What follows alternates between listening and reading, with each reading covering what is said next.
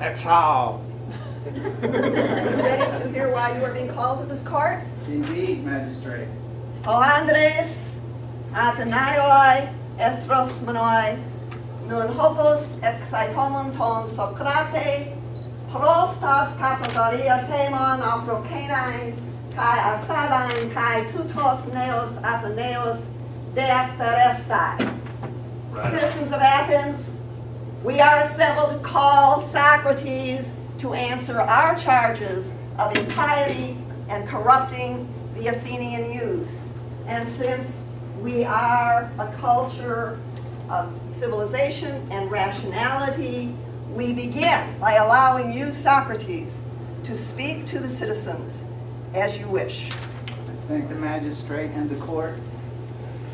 I brought my little guardian angel today, my daemon, my demigod, and on the way here, I received no word from my daemon, which means to me that today, whatever happens, is going to be a very good day, because there was no warning from the little guy who's always with me. So let me begin by saying that I hardly recognize myself from some of the charges that have been leveled against me. And I actually fear my accusers from the past far more than Anitas and Miletus who accuse me today. My accusers from the past have put in your minds ideas, shadows, that I cannot fight against. Let me be more specific as to what I mean. You remember when you watched Sesame Street as children, you saw that big bird skit with portrayed me as a silly old philosopher hanging in the corner of a room, wondering about the things above the earth and beneath the earth. You all saw that, right, as children. And in that play by Aristophanes, the comedic playwright, you got an impression of Socrates as a silly old man who wonders about such things. And so let me address that shadow first. Anaxagoras was such a metaphysician, that is, one who wonders about reality and things above the earth and beneath the earth. But those of you who know me realize this is an absurd charge. For my primary concern in my whole career in Athens has been about human character. I care not about things above the earth or beneath it. I am not a scientist, but I am interested in human soul and human spirit, and that is what I have done. So, to be fair to me, you should set aside the shadows from the past and think of me as a philosopher who cares about character, not about silly questions of metaphysics. And I apologize if I address the court today in language that is not the legalese to which you are accustomed, but I have trained myself as a philosopher, and I can only speak in the dialogue of a philosopher and not in the technical language of the court, and that is the only way that I can address you. Why am I here today, magistrate? Why am I in this world of seeming trouble? That darn Chaerephon, my friend, that willful Chaerephon, he took it upon himself to go up to Delphi, to the oracle there. And he asked the priestess, is Socrates the wisest of men? And the oracle replied, yes, he is the wisest of men. And when Chaerephon brought this message back to me, his friend, I was baffled. Absolutely baffled, because I know that I am not wise. And the only thing I could think of was that the oracle had posed a riddle to me via Chaerephon. A riddle, the meaning of the answer to which is that the wisdom of men like Socrates is nothing compared to the wisdom of the gods. Yet still, I was intrigued by the riddle, and I began my quest. A quest that has occupied my adult life. A quest that has irritated many of you. And that quest was to go around Athens and to find a man wiser than me. And here I admit of knowing nothing and of being ignorant. And so I wanted to check out the riddle. Well, I went to the poets. And the poets recited their verses, and then I asked them to explain what they meant. And a commoner could explain the poet's verse better than the poets could. So the poets exposed themselves as not even knowing about what they were doing as poets. So they could not be wise. And in pointing out that they were not wise, I made them angry. Well, I went to politicians, and I went to judges, and all in the attempt to seek an answer to the riddle of Delphi. And I found them. I found artisans who knew how to make shields and swords, but they then went from there to speak about their great wisdom of justice and politics and philosophy, things that they knew not, and thereby exposed themselves as claiming to know things about which they knew nothing. Which is worse? To claim things about which you know nothing, or to admit, as I do, that I know nothing and that I'm not a wise man. So that has been a good deal of a good cause of my trouble here. I have, I'm feeble in age, so I have a few notes here to my course. I'm a 70-year-old man. What can you expect? The corruption of youth.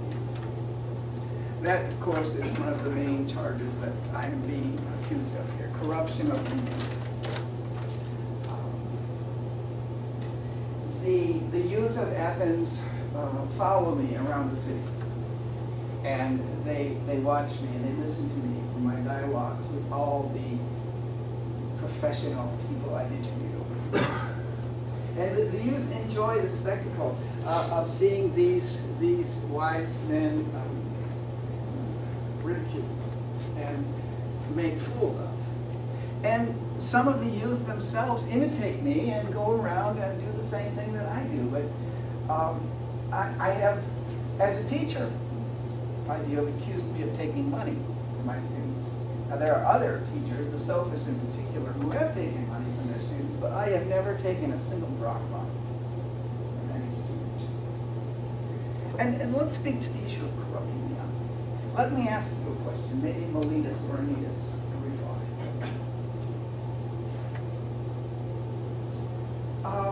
Which of the two is better? A good man or a bad man? Someone answer. A good man. A good man. And here's another question. Which kind of society would you rather live in? A society of good men or a society of bad men? Society of good men. All right. Well then, would it be wise of Socrates to corrupt the youth? Would this be in my best self-interest to corrupt the youth? And I say no. If I were to corrupt the youth, I would be corrupting those very people that I have to live with, and that wouldn't make any sense. Now, are there those in Athens who improve the youth? Yes or no? Yes. There are. The magistrates improve the youth. And do not the senators improve the youth? And the lawyers and the priests, all these people improve the youth. And yet you are saying in your charges that I, Socrates, am the only corrupter of the youth. Can that be true? all Athenians, all leaders are doing good things for the youth, and there is one man, myself, who does ill to them. Ridiculous. Impiety. When I first came into this room, and forgive me for my passionate tone of voice, my wife's on the line here. Did I not mention my daimon, my demigod? All right. I shared with you my faith in my demigod. But where do demigods come from? Demigods are the offspring of bigger gods. And those bigger gods, the offspring of larger gods, the largest of whom being Zeus itself. So if I believe in this God, by implication and logical necessity, I believe in God. Ridiculous. My mission in life has been to exhibit a character of courage and at the same time, and it does take courage, to practice my craft of philosophy. I fought for Athens at the Battle of Potidai. The generals asked me to stand my ground, and I did not flee the battle. I expressed my personal courage and conviction in the trial of the admirals who were falsely accused of murdering their men in the naval disaster at Argonusai, which was a factor of weather, and I came to the defense of those generals as a matter of character. I am true to my character and true to my values. And is that an ill? Is that an evil? I argue not. And my mission has also been to philosophize. Oh, I've gone over time, haven't I? Well, I allowed you a little extra time because of getting called into, but yes, you must now prepare yourself to complete your remarks and prepare your case. Let me cut to the chase, so to speak. I have been, as you know, a gadfly. You know what a horsefly is? What a horsefly is persistent. That's why we hate horseflies. They never quit nagging, bothering, irritating, buzzing, biting us. I have been a horsefly on the ass of Athens, and you have not like that. But all the time that gadfly has been trying to tell you that there is a better way to live. There is a better way to act. That's what the gadfly Socrates has been trying to tell you all these years. And if you kill me, you will rue the day, because there will be no other to take my place. I rest my case. Will the first prosecution team please come forward, take your place before the assembly, present your case. You have 3 to 5 minutes.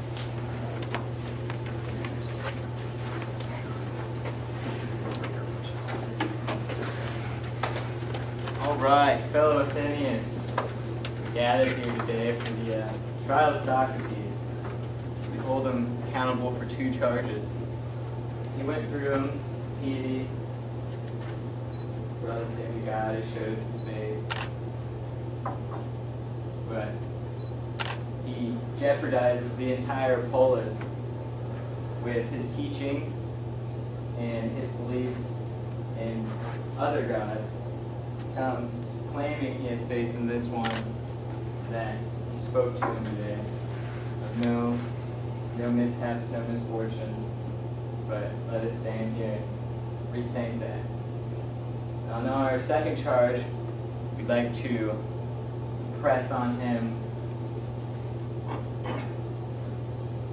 corruption of the youth and his teachings to the youth.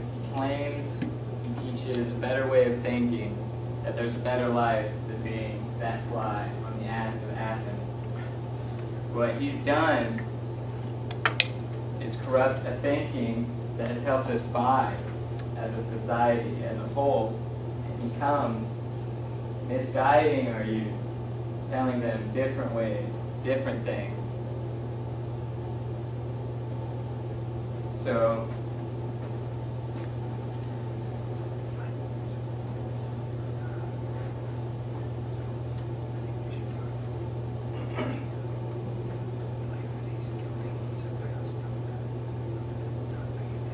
Socrates, you talk in circles, round and round, and you're a fast talker. You claim you know nothing, but one thing you do know is that you're guilty. You sit in front of us today, leave us to decide your fate. You come humbly before the magistrate, the polis, the people of Athens, claim you a fool and claim you guilty for the charges we hold against you. Let's rest my case there.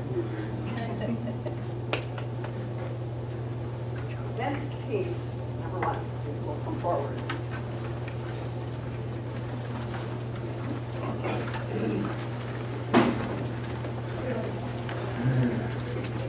Appreciate the timely manner of the presentation.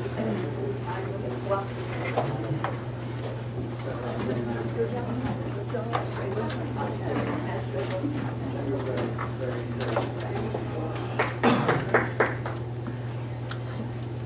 All right. Socrates is very articulate and very persuasive, and has in his statements essentially said everything that I was going to say. So, with that in mind, pay no mind to the fact that it's going to be a slight bit repetitive. It's only because everything Socrates said was so valid that it's worth repeating.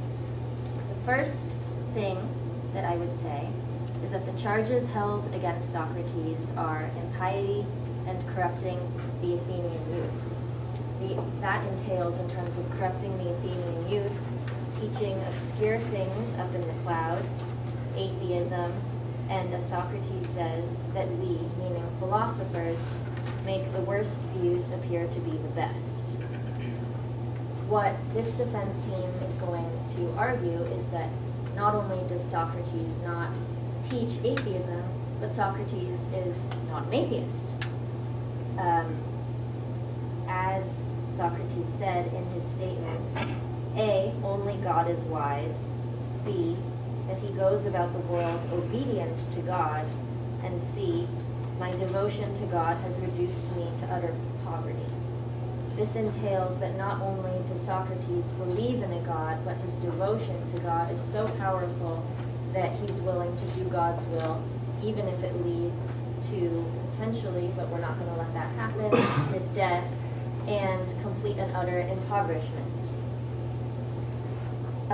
Second, Socrates says, men of Athens, I honor and love you, but I must obey God rather than you, and while I have life and strength, I will never stop doing philosophy. So, not only does Socrates believe in God, but the exact actions which you are essentially condemning him for are demonstrative of his devotion to God or some sort of higher power. Finally, you imply that Socrates is preaching and teaching the youth of Athens about demigods. First and foremost, Socrates himself said that he has no interest about things above or beneath the earth as it applies to his philosophy and his work on this earth. Therefore, he has no interest in teaching about demigods to the youth of Athens. Secondly, as we saw, and as Socrates said, if he does believe in demigods, that also means that he believes in some overarching higher power and ultimate God, who these gods are demi to. So, that's all.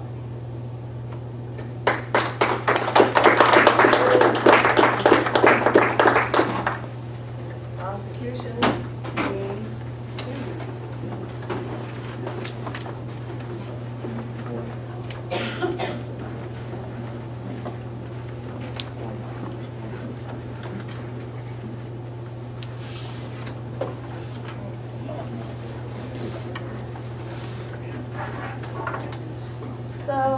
Socrates, he says he's a wise man.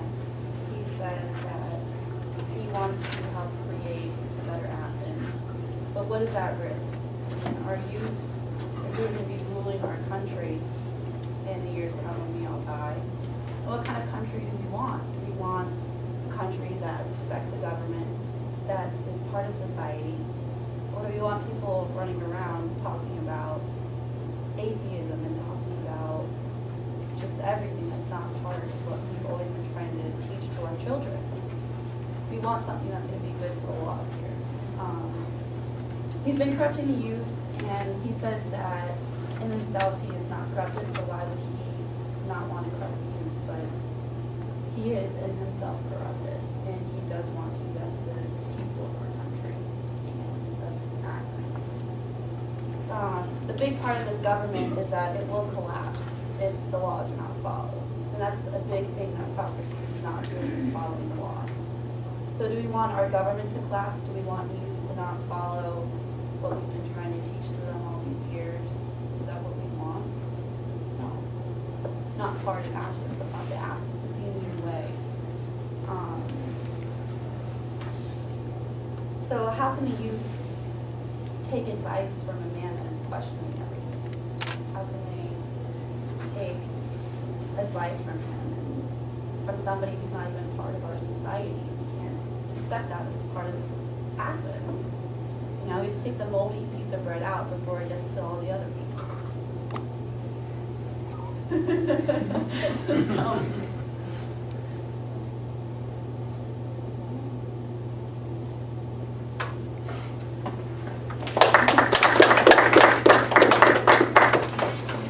Defense team.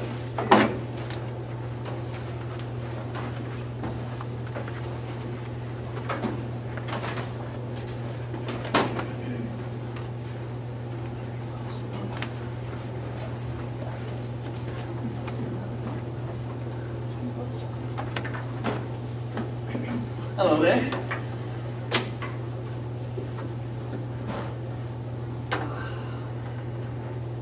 One moment, please. All right. We are here in defense of Socrates, and I'll be referencing the apology, which is the written account of his statements. So we start with the accusation. This is quoted. Socrates is an evildoer and a curious person who searches into things under the earth and in heaven. And he makes the worse appear the better cause, and he teaches the aforesaid doctrine to others. Now, our refutation. Socrates clearly states that he has nothing to do with physical speculations, asking the court if anyone has heard him speak or teach on this subject. And there was silence. As for being a teacher and taking money, although he feels it to be an honorable profession, he is clearly a poor man, which shows that he does not accept any money. And secondly, he merely asks questions of certain individuals and nothing else. He doesn't preach to these students, that quote-unquote students.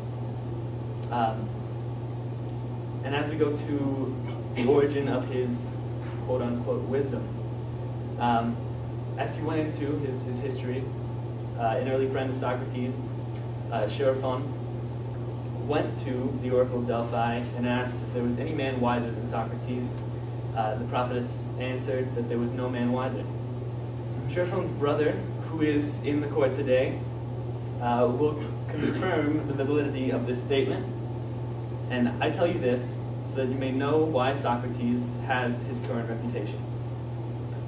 When Socrates first heard this news, he questioned the god's meaning, for he knew that he had no wisdom, small or great. Yet he knew that it was stated by the god who could not lie. He then thought of a method to test the question. If only Socrates could find a man wiser than himself.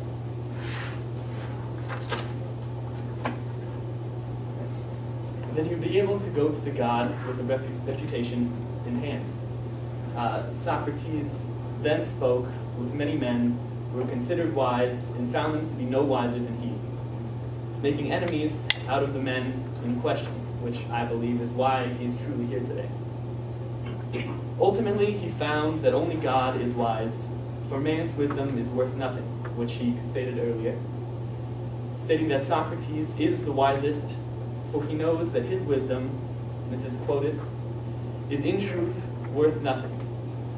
Therefore, Socrates now travels to find wise men and show them that they are not wise.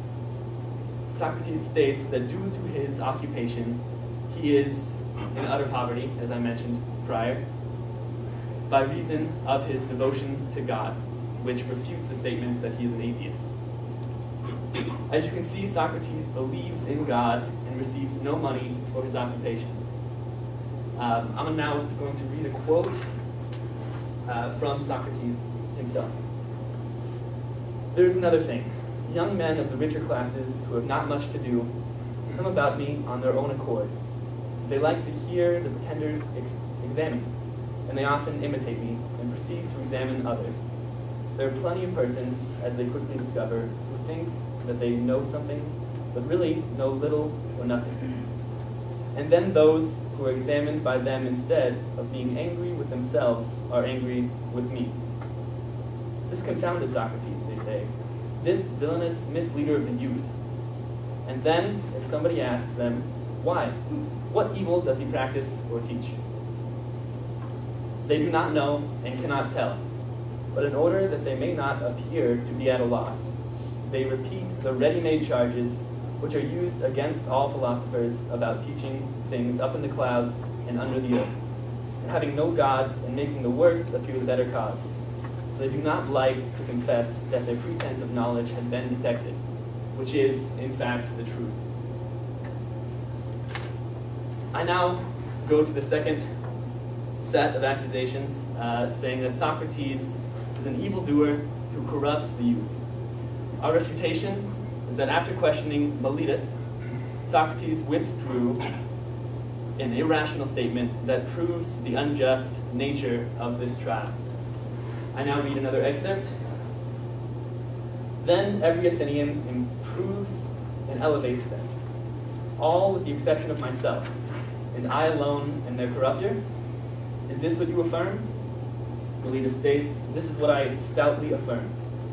I am very unfortunate if you are right, but suppose I ask you a question. How about horses? Does one man do them harm and all the world good? Is not the exact opposite true?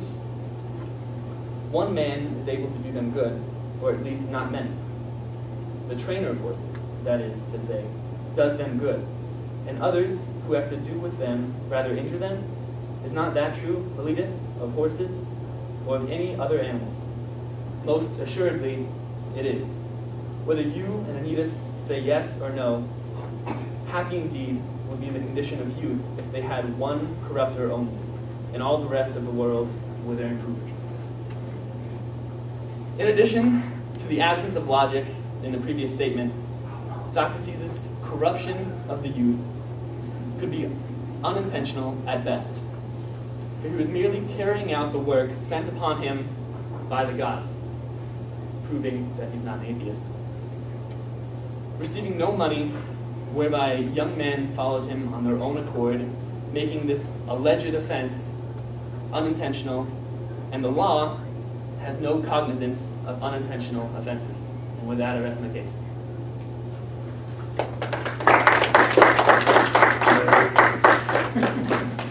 Our thanks all carefully prepared, presented, cases against and for the accused.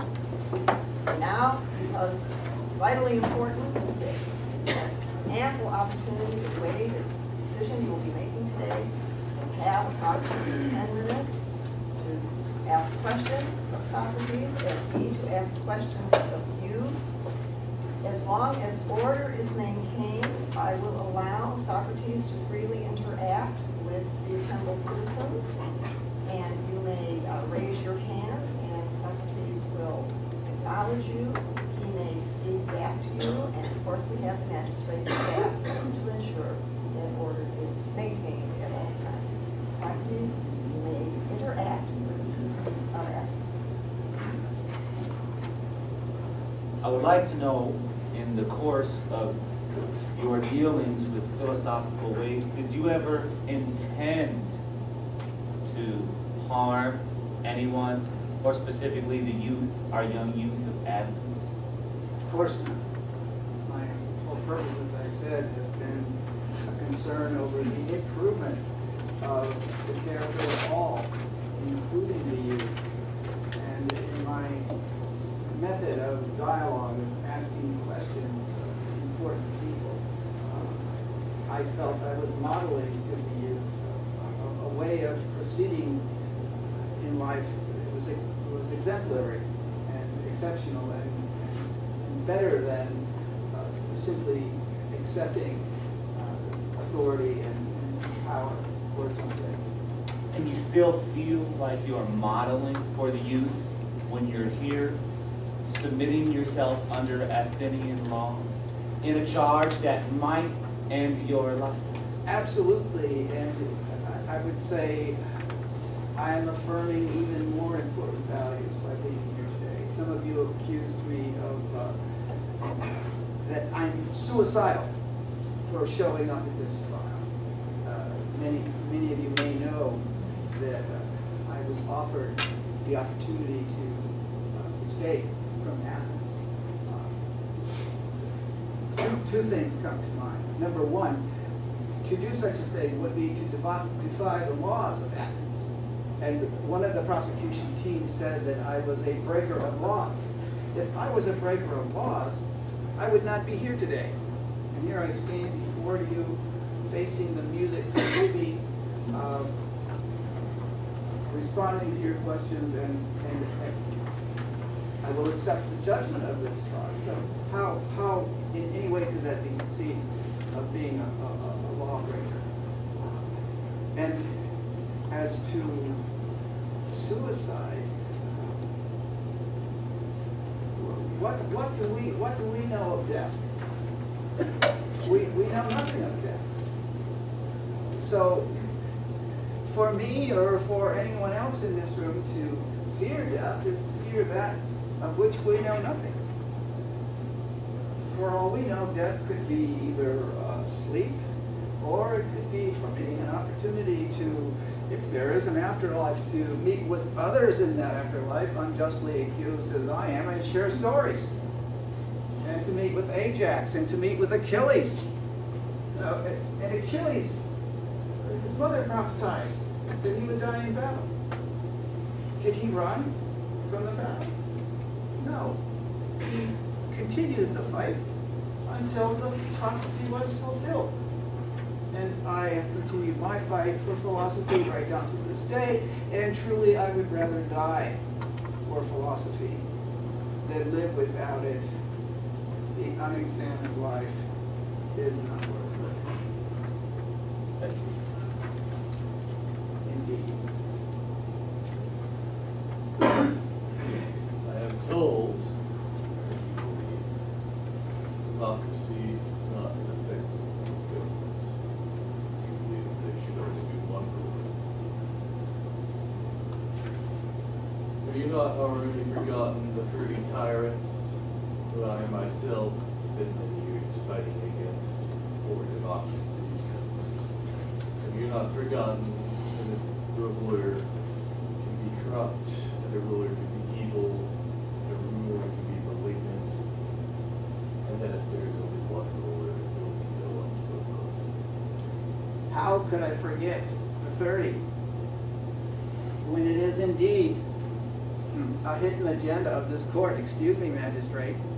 It is Be careful about accusing the court. It is a hidden agenda of this court to find a scapegoat for the loss Athens has faced in the Peloponnesian War, and my association with the rule of the 30, which now is out of power, has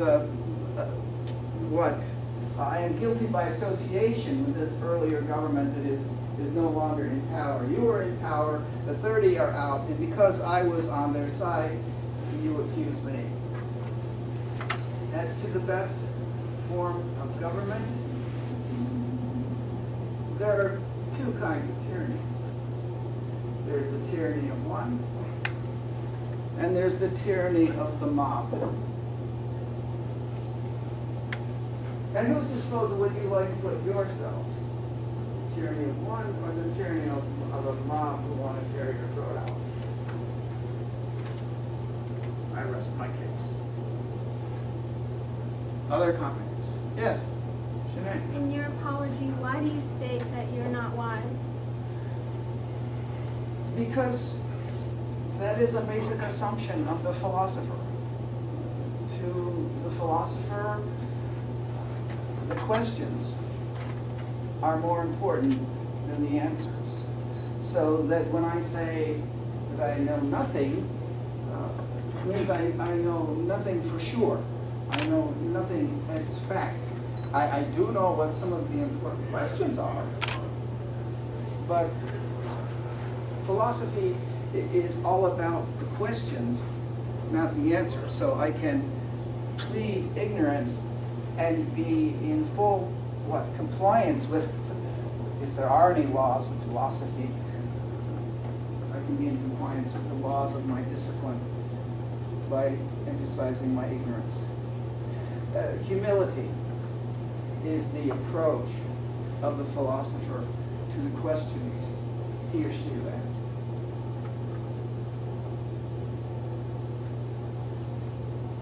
Socrates, I have two questions for you. The first is, being a model of your own lifestyle that is the greater cause, what is a parent that you have obtained as a result of this lifestyle, this greater life, other than poverty and hunger? Isn't this what you're teaching our children to pursue? I have attained nothing material. I stand before you in rags, and my family has been impoverished by my quest. But what are the real goods of this life? Are the real goods of this life in material things, in money, in wealth, in power, or in pleasure? Are these the real goods of life? I would argue no, they're not. The real good in life is found in having a good character. So that is what I offer my students. I offer them a good that is far greater than any material wealth or any position of power or any pleasure on this earth. Secondly, surely the gods are wise, and wouldn't the gods have told the Oracle Delphi the message that sent you on your quest, that ultimately led you here? Surely if the gods are wise, wiser than you, then perhaps you may think that you're sent on a quest to prove something.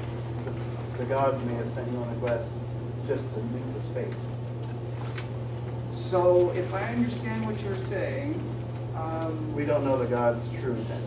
If the gods say that Socrates is the wisest man, and that I should accept that, I should accept what the gods say. Perhaps the gods knew your reaction and gave you that message to send you on a fool's errand to lead you to this fate to be condemned. Oh, the gods would never send one on a fool's errand. If the errand is of the gods, it is a worthy one. Unless the intent was to have you killed. Then that would if that is the will of the gods, then that is a good thing that I be killed. I invite it. Thank you. Socrates, godliness, isn't it not goodness, a work of goodness? And so how can one show goodness without being godly? So can you tell me how you can be theistic and atheistic at the same time? I've maintained from the very beginning of this trial, and I think my life and record will show that I believe in the gods, and that the charge of atheism is untrue.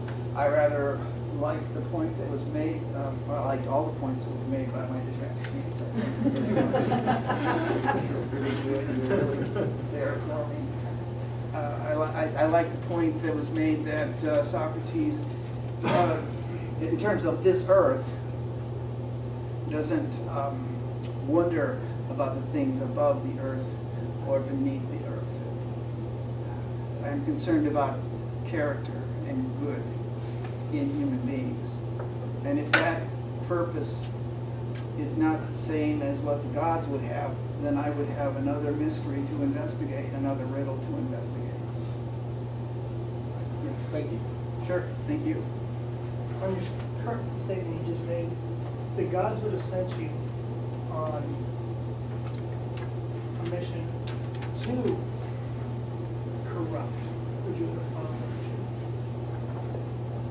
Very perplexing question, which means, of course, I don't know the answer. So your question is, if the gods had sent me on a mission to corrupt the youth, would I have done that? I think if the gods were to send me on such a mission, it would be another riddle of the type I was given, that Socrates is the wisest man. If the gods say, Socrates, you should go out and corrupt the youth, then I would take that on as a riddle, not as an order. So at this point, did you have any intention at all in the corruption of the youth? Absolutely not. How many citizens have questions for me?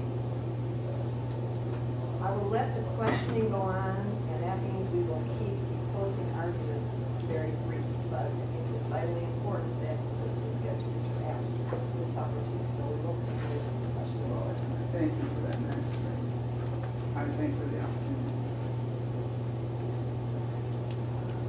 Socrates, you say that your goal was to find good character. Is that correct? You define yourself as having good character?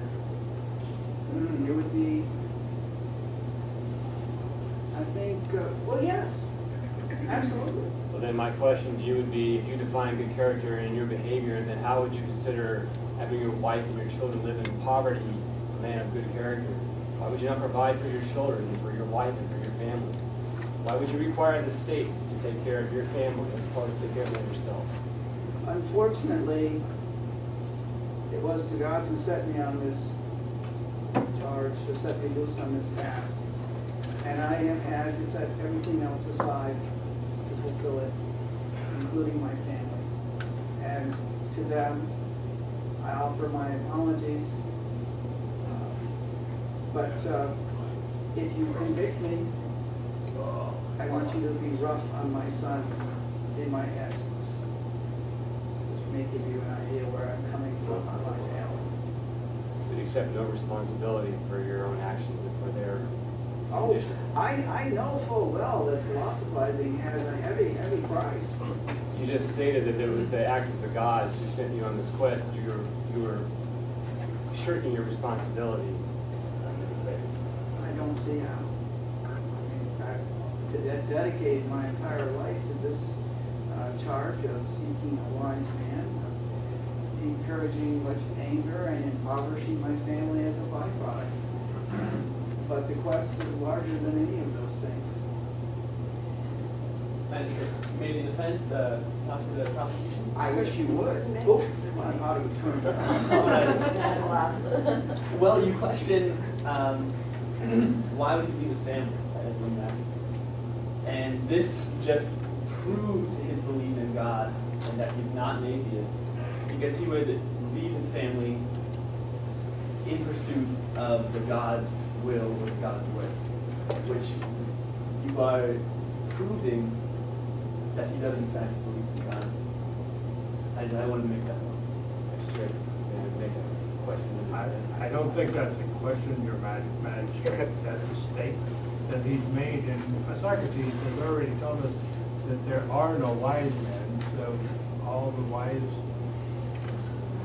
And I know the citizen there on the end has been trying to get the... Oh yeah, I got a question. I got a few questions. Socrates, much like many Athenians, It is rumored that you were bisexual. Is this true? What does that have to do with Well, anything? against the corruption of youth and the allegation that has been brought up, Miletus has claimed that you fornicated with some students. That is a false charge. Of course, that's what they all say. But let me tell you this. Let me tell you this. In my entire career with young people, I have never once taken money from them. I have never once used a young person for my own means, towards my own ends. Whether bisexual or not, I have never in all my career had sexual relations with any student. I rest my case. Is there anyone who has a question who has not yet spoken in the question and answer period? I can take one or two more, and then we must go to closing statements. So let's just go around this gentleman, please. You speak of the difference between a rule of one and a rule of many. They're tyranny, so to speak. But is there a difference if the rule of one is backed up by thousands? Here you are, corrupting the youth. Money disappearing, you portray yourself as a man in poverty next. Wouldn't it be a coincidence if all these things later came together into play? And wouldn't it be a coincidence if Athens became a dictatorship with one ruler? And wouldn't it be a coincidence if that one ruler was you? I have to remind you and the rest, and the magistrate, I have to remind the entire court that when it came time for me to enter politics, when I had the opportunity to enter politics myself as Socrates, I refused. And the reason I refused was I could not do politics and philosophy at the same time and not be hypocritical to philosophy. So I am not that tyrant you were speaking of, and never would be, because of my personal and philosophical dislike of politics. I think we have one final comment in the question and answer period, and then we will go to closing comments. Thank you, Magistrate. My question is to the Magistrate is, you spoke of being a rational society, but rationality is not of logic and law. So that meaning is like Socrates' view of logic in our society now, is he not just trying to express his logic terms and do that? And our society is not living logically. So to put Socrates to death is not because of putting him to death because we fear the wisdom that he's spreading. I do believe we are actually entering closing arguments. We have had a couple of closing arguments. Socrates can answer his understanding of the functioning of the Athenian society. So if you wish to take a brief comment to that comment, you may, and otherwise we will go to closing arguments. Reason is reason.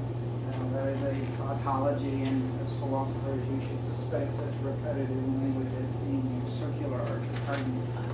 But reason and logic stand on their own merits. I do not understand how reason, if properly used, could be a detriment to a character as myself, or could be a detriment to the state. It is the same reason that we all rely on for the operation of the law and philosophy and the conduct of human affairs. Thank you. We will now have brief closing statements, and because we did extend the question and answer interaction, I will ask one member of each team. You may rise and stand in place. Take a minute or two to make your final closing remarks to help the Athenian citizenry decide what to do with this philosophy. Madam Magistrate, citizens of Athens, and honorable guests. You have before you Socrates, a man who is an intellectual. If that's not enough to give you concern, I will give you this. Socrates is a very witty man. He's a very clever man. Socrates laughs up his sleeve at all of the world, while we sit here and listen to him tell us that he cares nothing about politics, cares nothing about the way the world is run, and yet he lives off of the goodwill of all of you people. He says, I live in rags, his robe doesn't look that bad to me. I mean, it's not glorious, but it's a functioning robe. He has 3 children, he has a home. We've taken care of him. And yet he's laughing at us behind his back. We've all heard of the 30 tyrants, the friends that he tried to help put into power, and they failed, and they've been run out into another city, and they're living elsewhere. Why don't you go join them, Socrates? Why are you here today? He's here today to make fun of all of you.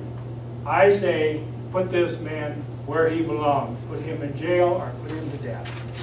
Defense closing argument from May I ask, we split the defense into 2 shorter, brief statements? well, let's see, are you team 1 or team 2? We're team 2. Let's get team 1. Okay, let's get them ready to go. People of Athens,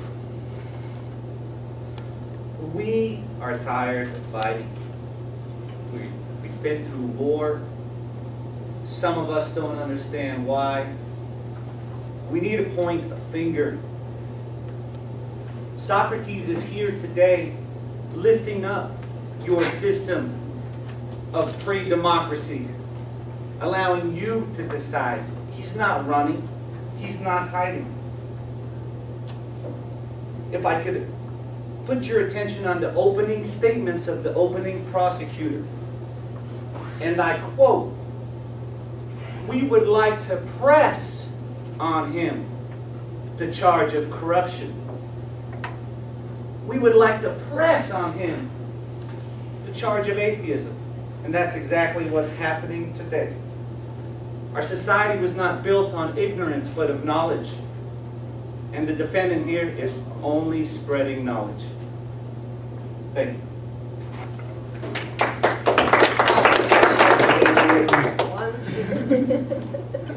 Does the prosecution get another turn?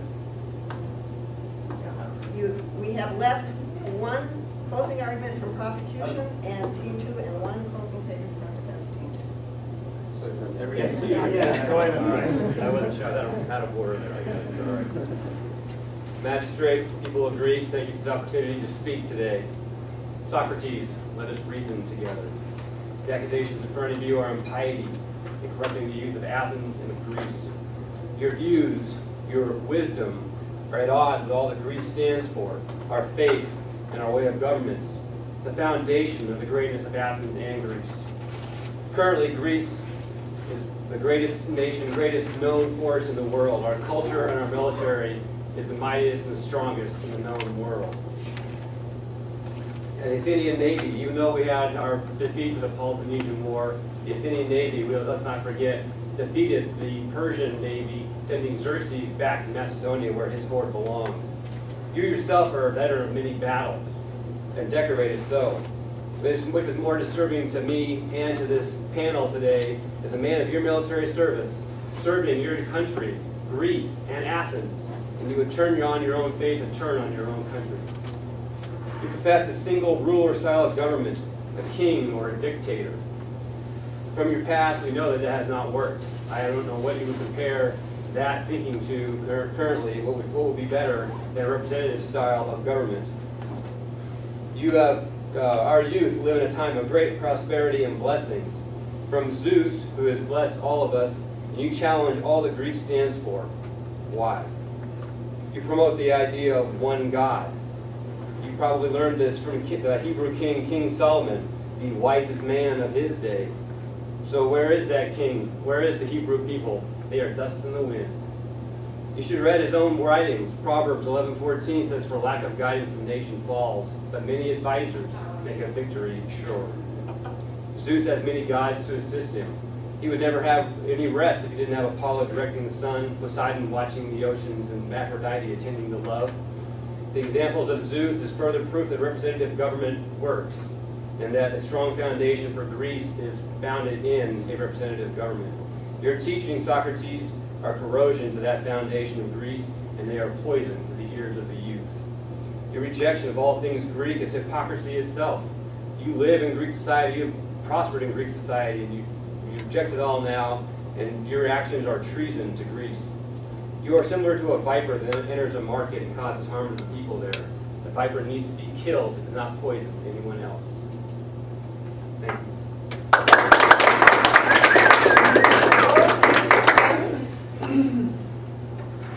All right, I'd like to close stating the questions I have of prosecution. In prosecution 1, you guys recognize his belief in God by first walking up and showing us his demigod, saying he believes in God. You claimed that Socrates makes society better in your statements. And one thing that I found lacking was the facts. I didn't see any facts in any of the openings. I found that you merely stated that he was guilty and should be killed. So, in closing, I would like to read a quote from Socrates himself, stating, "For I do believe that there are gods, and in a sense, higher than that in which any of my accusers believe in them. And to you and to God I commit my cause, to be determined by you as is best for you and me." And finally, his quote of being as a gadfly. "For if you kill me, you will not easily find a successor to me, who, if I may use such a ludicrous figure of speech, am a sort of gadfly, given to the state by God. And the state is a great and noble steed, who is tardy in his motions, owing to his very size, and requires to be stirred into life. I am that gadfly which God has attached to the state, and all day long, and in all places, am always fastening upon you, arousing and persuading and reproaching. You will not easily find another like me, and therefore I would advise you to spare me. I dare say that you may feel out of temper, like a person who is suddenly awakened from sleep. And you think that you might easily strike me dead, as Aeneas advises, and as the prosecution advises. And then you would sleep on for the remainder of your lives. Now I ask you, Athenians, would you like to sleep the rest of your life, or be questioned into a higher consciousness of thinking? And I rest my case.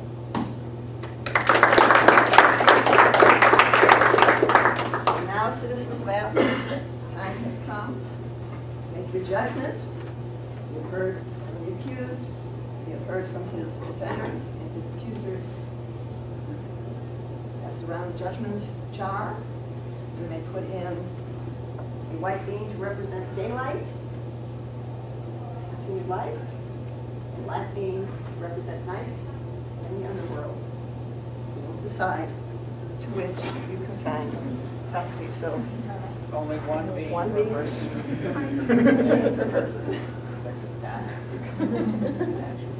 No dangling cats. I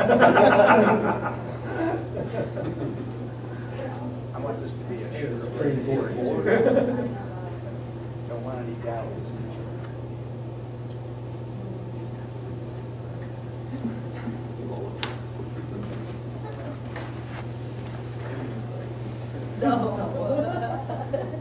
This is the death cup. Notice it has a skull and crossbones. It is one of the ugliest cups that's ever been made in the ceramics class. Horrible colored, icky, pukey glaze. How perfect for death is that?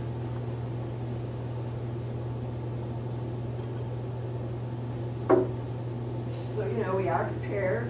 I see Socrates is holding the hemlock.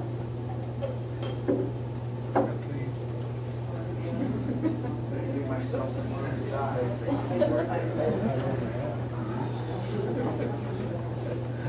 Do this so the citizens can see. Open and above board.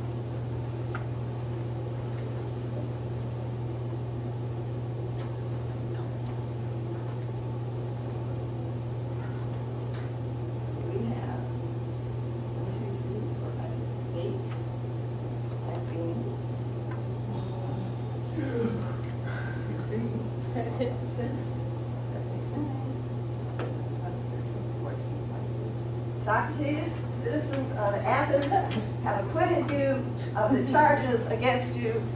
Go and support your family.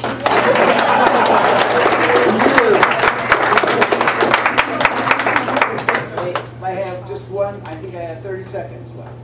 You know, You're a free man now, buddy. I was, don't drink it, maybe after I say this.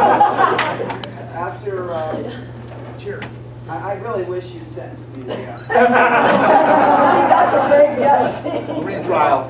The death scene is one thing, but my friends, those of you who are my friends, if you read the Plato that follows the Apology, you'll know that my friends came up, and before I drank the hemlock, they gave me my bath, and I was really looking for it. The class dismissed.